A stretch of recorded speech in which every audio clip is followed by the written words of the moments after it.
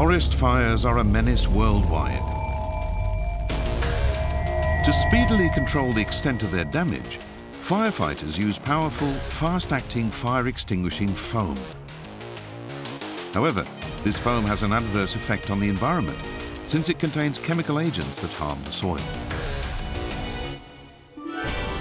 A solution has now arrived, a firefighting foam from Japan that contains no harmful chemicals.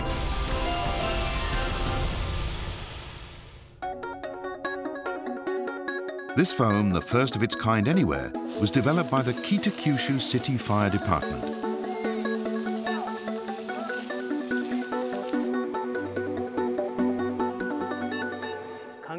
Kitakyushu aims to become an eco-city. We realized that the chemicals left behind by our firefighting were harming the environment. That's what spurred us to develop this eco-friendly foam. The firefighters started looking at soap-based foam. The city is home to a manufacturer of soaps that contain no synthetic additives. These soaps are actually safe enough to eat.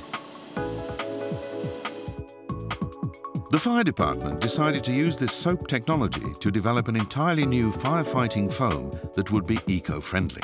The challenge was to use it to make a foam as effective against fires as conventional chemical foams. We weren't sure if it was possible to do this using only soap. We experimented with all kinds of different soap ingredients to see what produced the best foam. The results were very varied. It took them 7 years and over 800 prototypes before they finally succeeded. Let's see what they achieved. This is a test between their soap-based foam and conventional chemical foam. The foam produced by each method is identical. Wait a while though, and you can see the new foam begins to be absorbed into the earth. Its natural ingredients break down quickly on contact with soil and leave no contamination.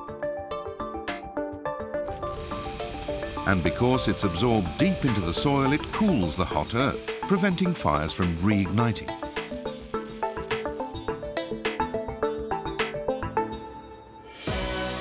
The new foam's deeply penetrating action has already proven its effectiveness in controlling forest fires in Indonesia. Firefighters have always struggled to fully extinguish peat fires because of the carbon that continues smouldering underground. The new soap foam solves this problem. It took 4 years of trials, but the Kitakyushu firefighters finally had a foam ready for regular deployment. The department acquired a fleet of special trucks to use the foam. Now, after each firefighting operation, nature soon recovers and vegetation swiftly grows back. At last, we can fight fires without causing any harm to nature. This means we can dedicate ourselves to our mission to protect lives, knowing we're also contributing to the global environment. The first all-natural, eco-friendly firefighting foam. Used widely, it could be the answer to an issue troubling many countries.